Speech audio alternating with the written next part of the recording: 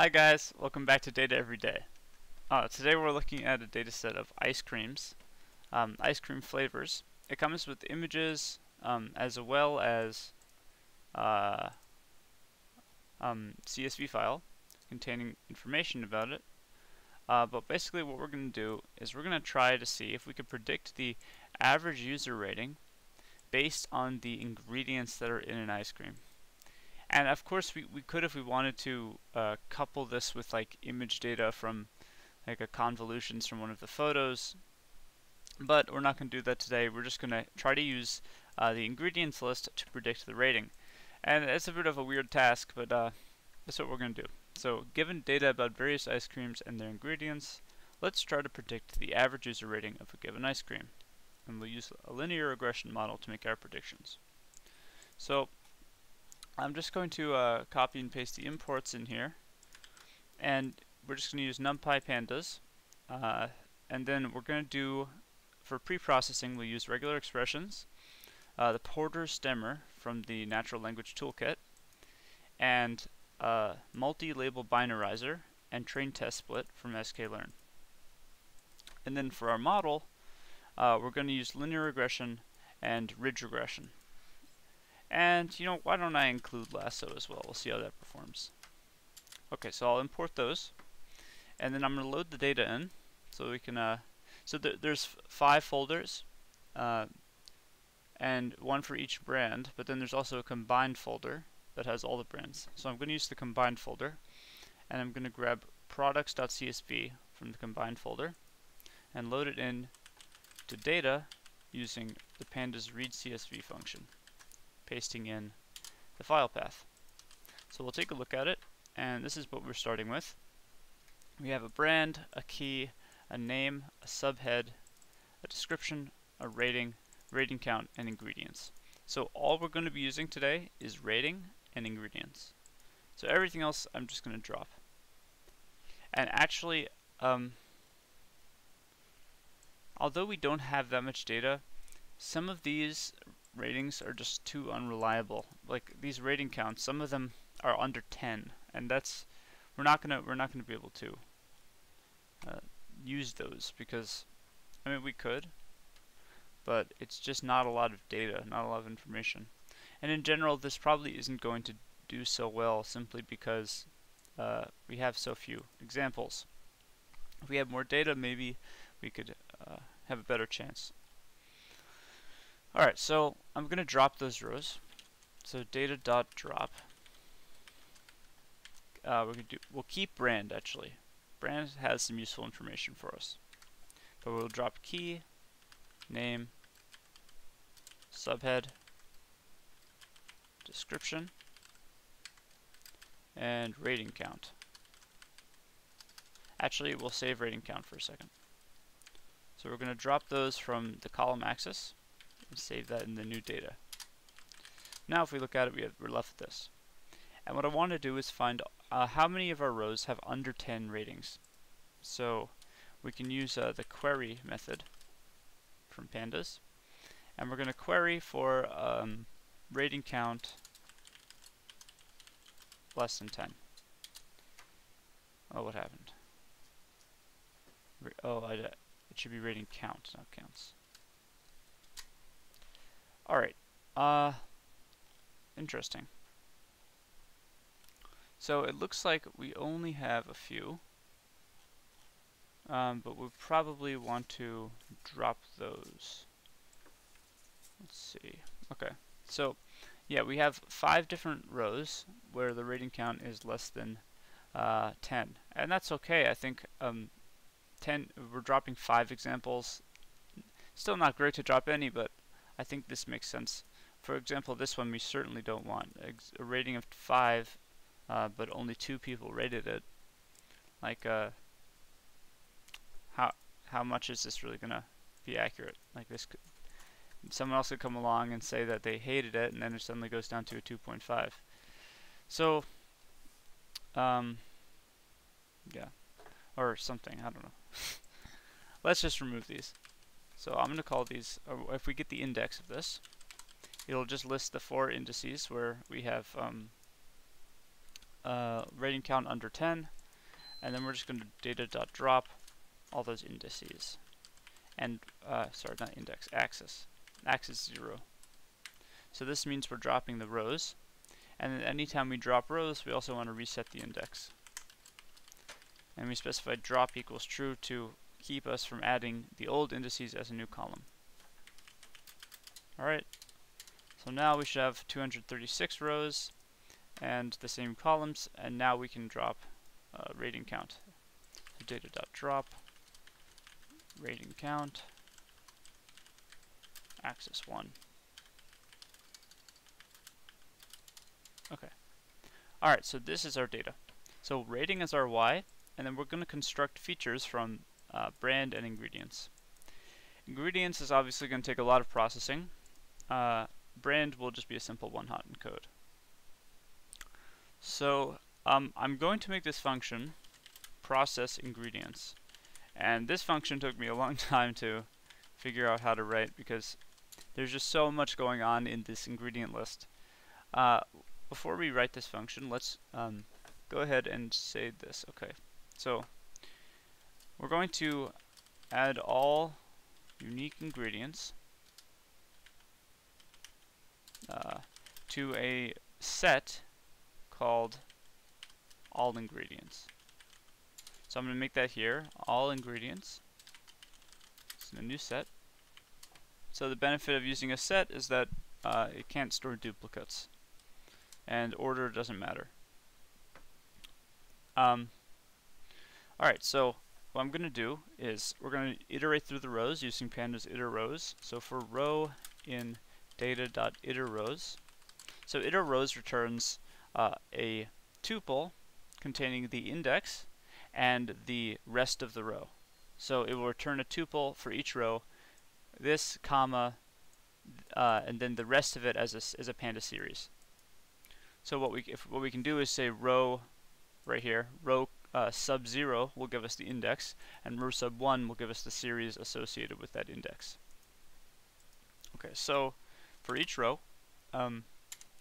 we're going to say, okay, data.loc row sub 0, comma ingredients. What that will do is say, okay, basically just say get the ingredients list. So this right here is equivalent to the list for a given row. Alright, and what we'll do with this is we're going to call it ingredients.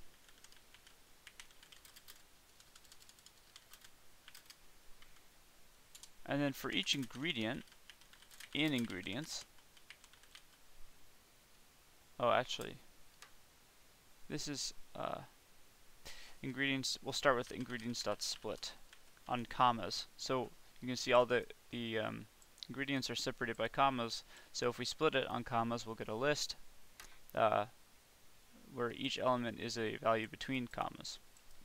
And then we iterate through that, so we call that the iteration ingredient. So we'll go cream, skim milk, liquid sugar, and so on. And then if ingredient is not, if ingredient is not in all ingredients, then all ingredients is going to get ingredient added to it. So what this will do is by the end, all ingredients will have every unique ingredient in the entire data frame. So run that and check out all ingredients, and this is where we run to the problem.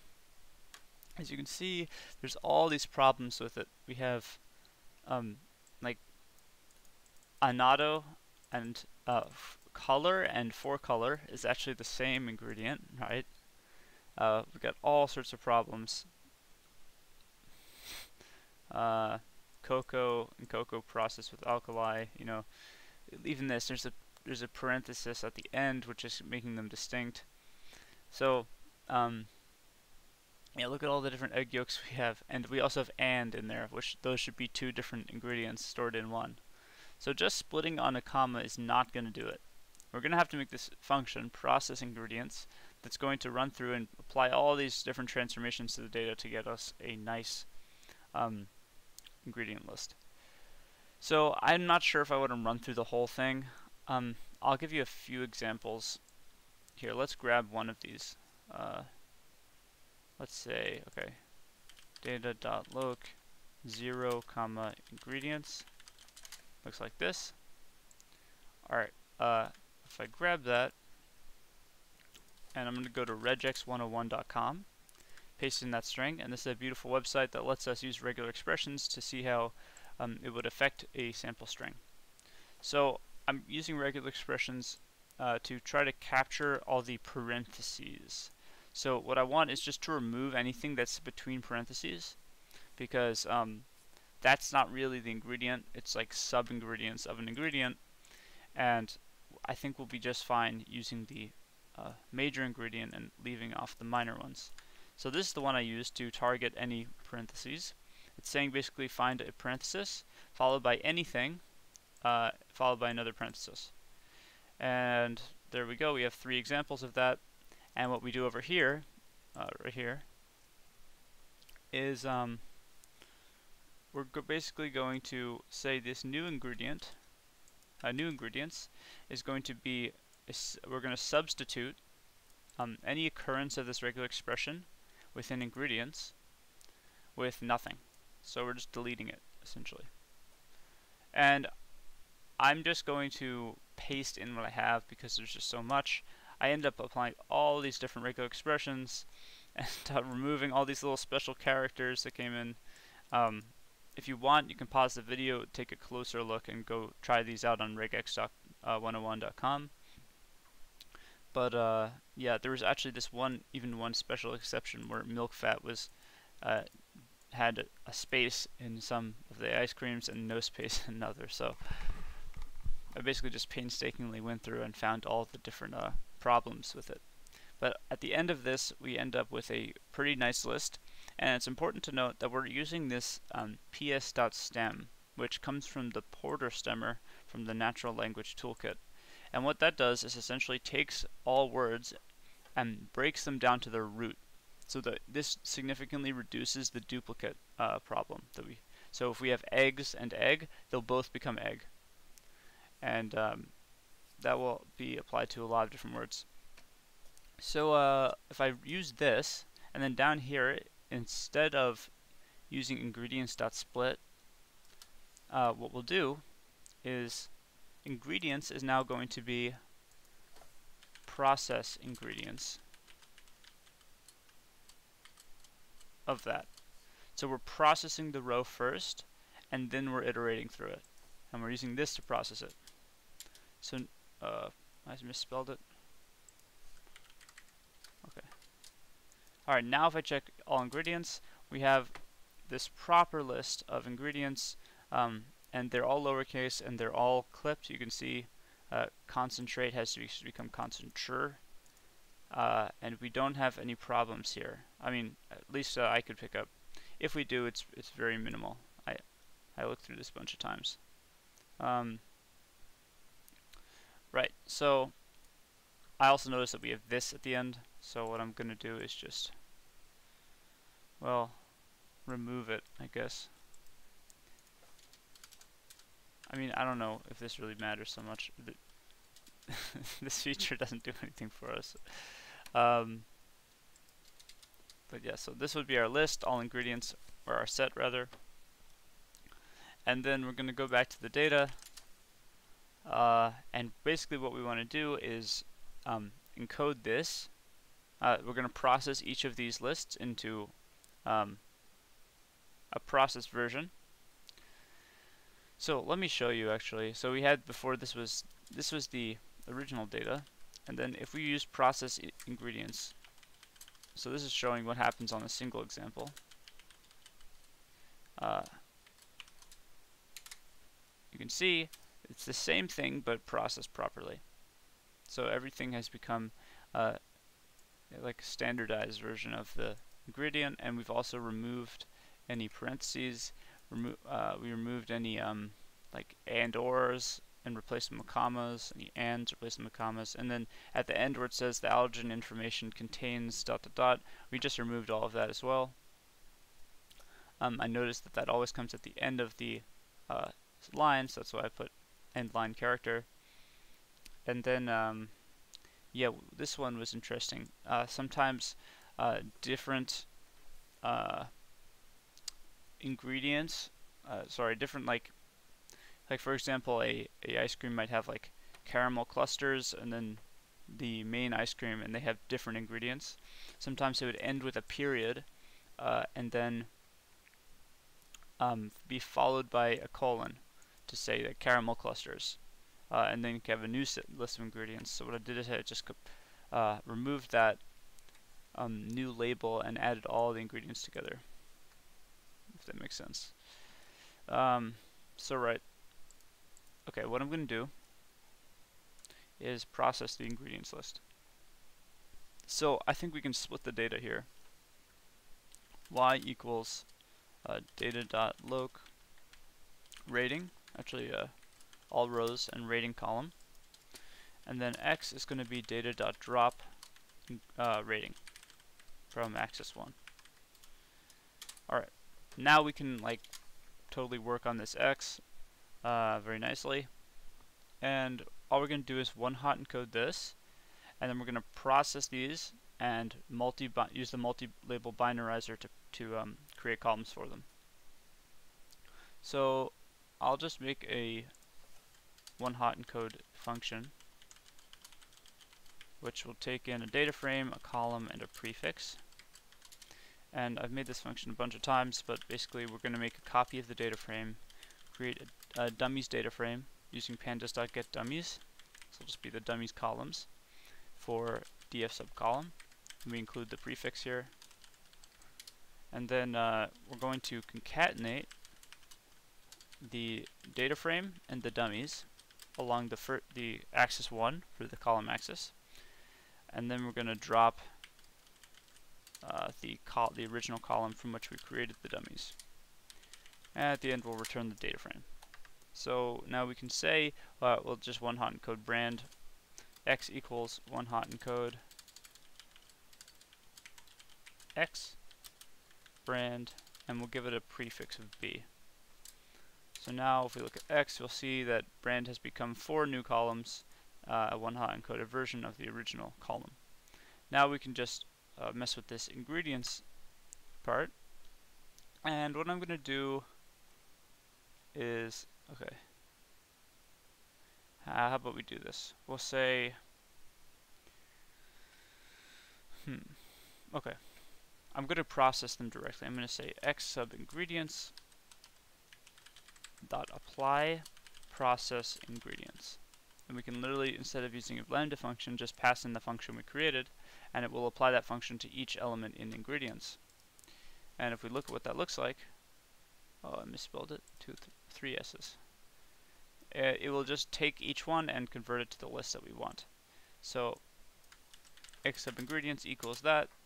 Now X should look like this. We have these nice lists instead.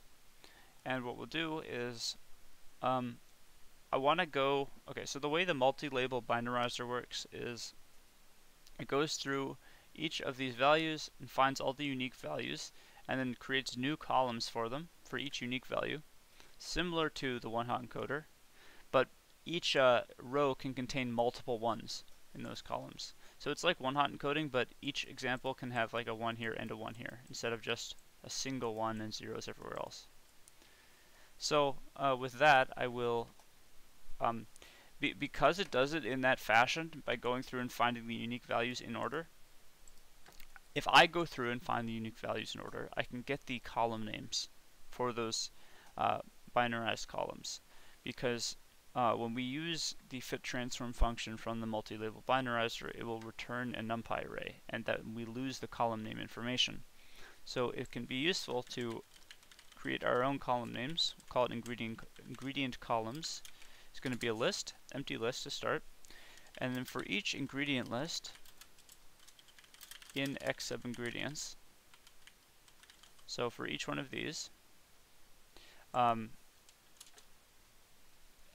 we're going to iterate through the ingredients within a list. So for ingredient in ingredient list, if the ingredient is not in ingredient columns, then we'll append it to the end. And this is very similar to what we did with the set earlier, but now we care about the order.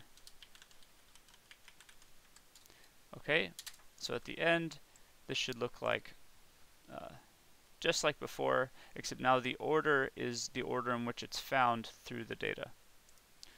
Alright, so let's see. Okay, we're going to make a new data frame called ingredients data frame, ingredients df, and it's going to start off just being the ingredients column of x.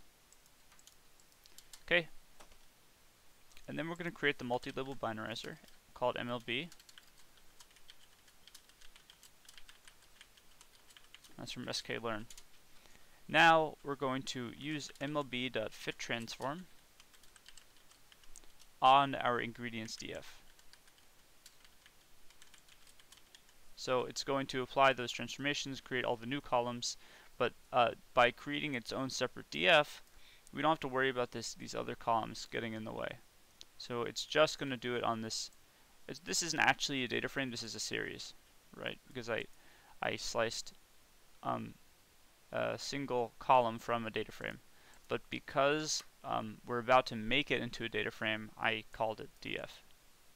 Originally it's not df though. Okay, so we transform it, and that will make it a data frame. But sorry, it'll actually make it a NumPy array, like I said. But we have to turn it back into a data frame. And the column names will be given by ingredient columns. Alright, so we can call the new ingredients df will be this. Alright, we run that, take a look at ingredients df, and now we have each unique ingredient has its own column now, and if a given ice cream has that ingredient, it'll have a 1 there.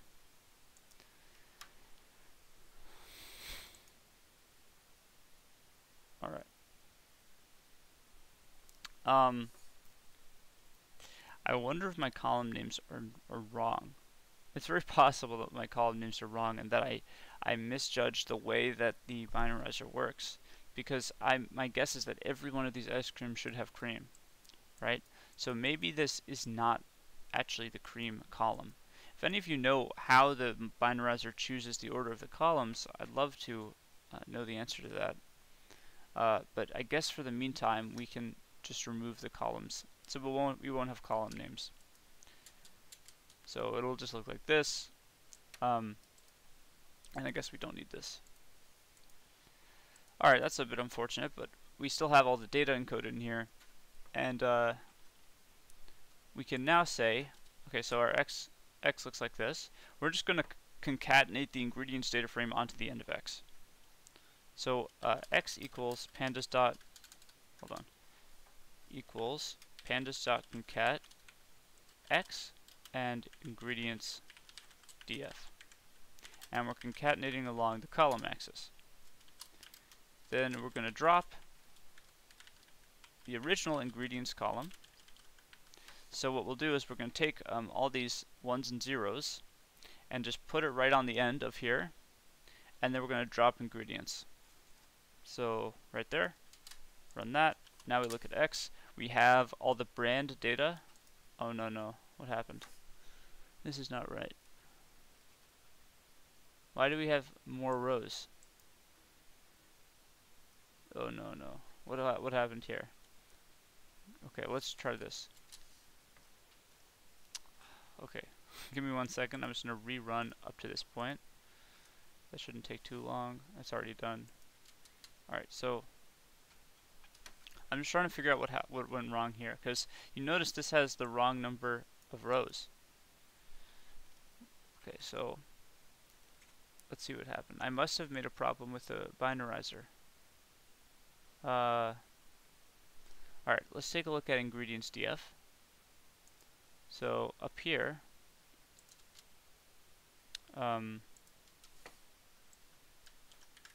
so it should look like this. Okay, good.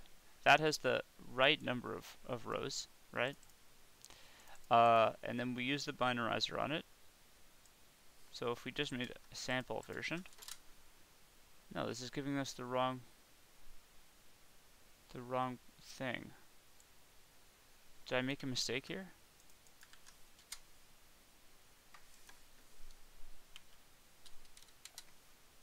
I don't understand. How is this possible? I did this exactly the same way. Alright, give me 1 second. I'm going to figure out the problem. Okay, I'm not really sure what went wrong. It seems our code works now. Just going to run it again to show you. We're going to make this ingredients. What happened? Oh. Alright, okay, 1 second.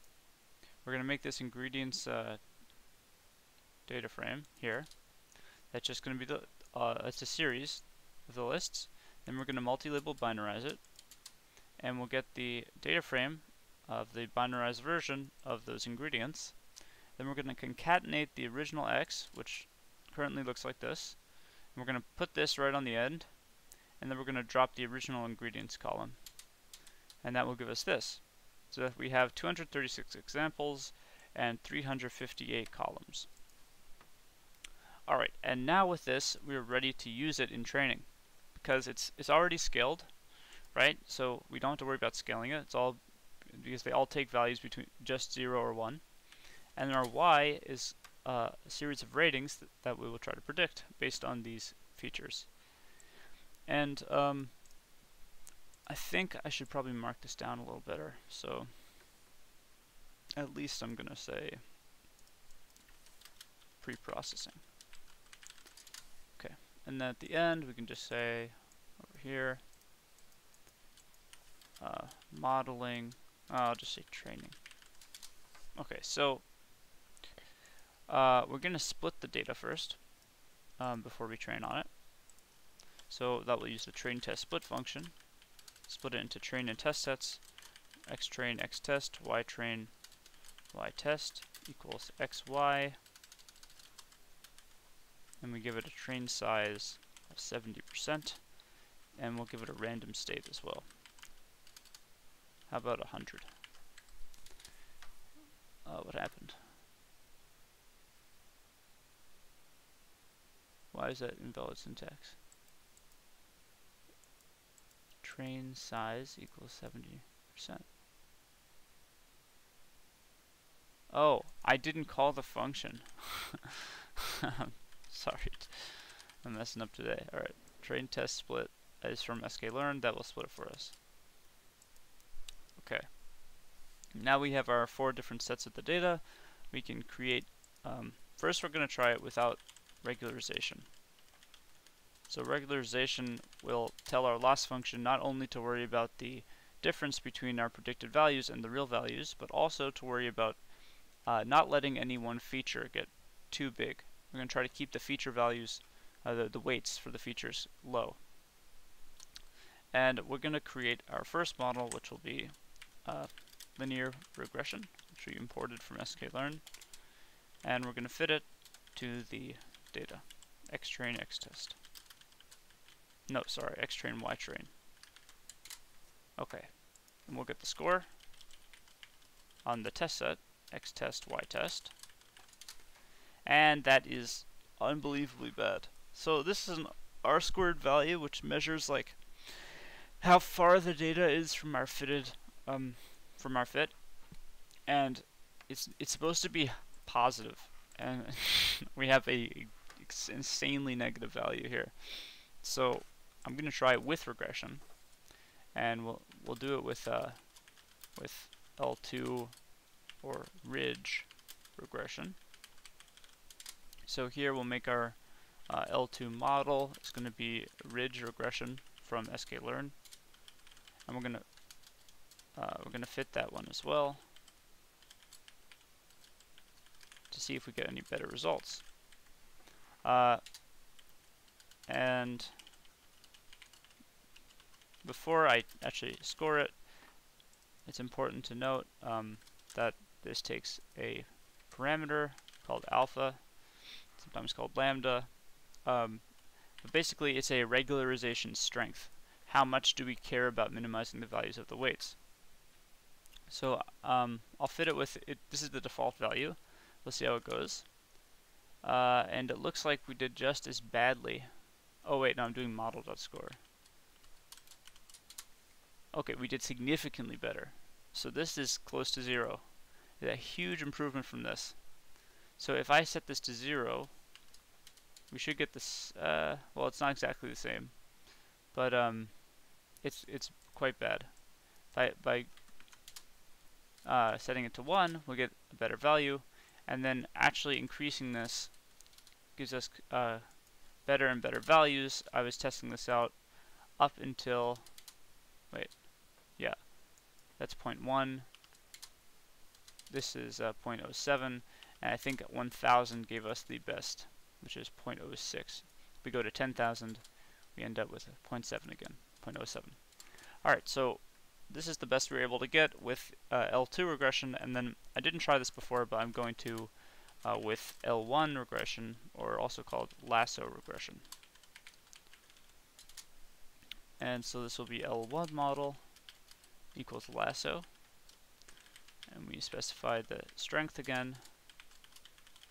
So the difference here is that this uses a squared error to calculate.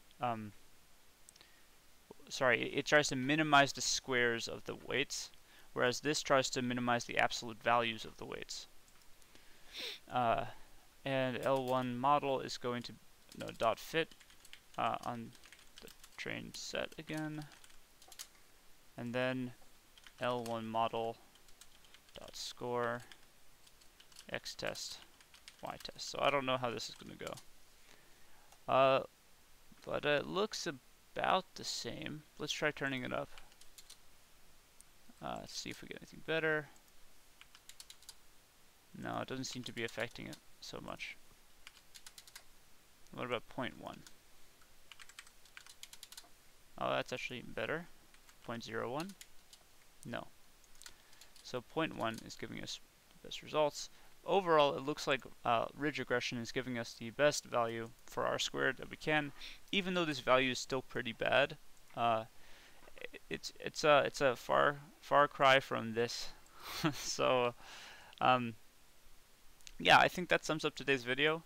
I know we didn't really get great results, but it was a bit of a strange task. Thank you so much for watching. If you enjoy the video, make sure to subscribe and hit the bell for more content, and leave any comments in the section below. I'll see you guys tomorrow. Have a fantastic day.